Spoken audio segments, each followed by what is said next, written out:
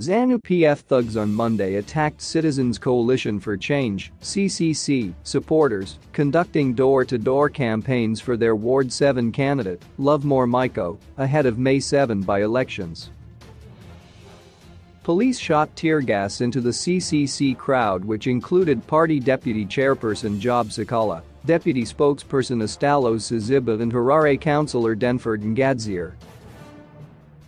Maiko, who was recalled by the MDC Alliance for supporting CCC President Nelson Chamisa, was also beaten in the melee that ensued in his ward.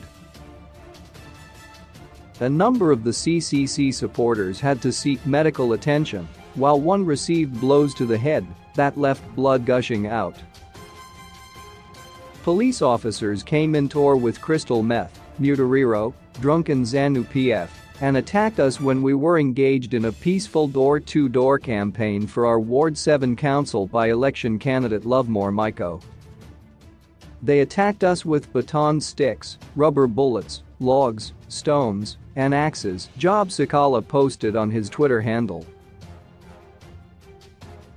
The police backed by Zanu PF members confronted us as we conducted our door-to-door campaigns, said Harare councillor Denford Ngadzir.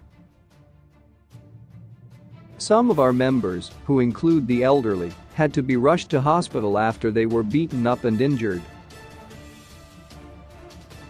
Armed anti-riot police officers chose to watch as Zanu PF supporters attacked their CCC rivals, joining in to land final blows on the fleeing CCC members. This is not the first time Zanu PF supporters have targeted their CCC opponents. A CCC supporter Benenincube lost his life in Kwekwe after Zanu PF-sponsored Al-Shabaab attacked an opposition rally in Mbizo ahead of the March 26 by-elections.